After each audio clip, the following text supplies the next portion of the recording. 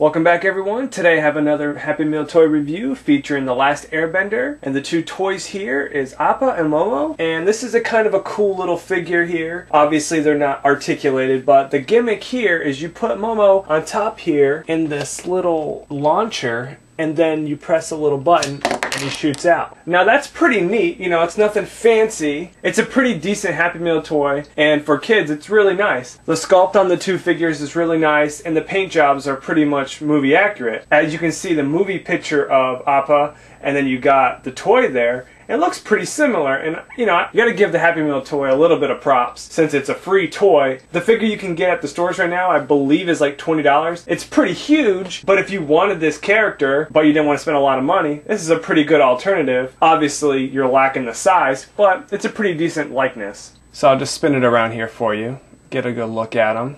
It's got 6 legs, and that's where the launcher is.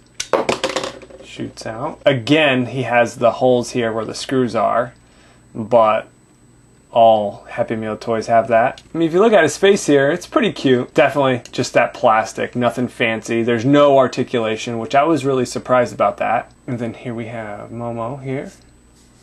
Pretty decent looking. The only thing about him, he's also not articulated. And you just put him in right there. And you launch him out. And there's a close-up on the card. Looks pretty cool. Just want to say that I thought this was a pretty decent Happy Meal toy. So thanks again for watching this review. Have a good day, guys.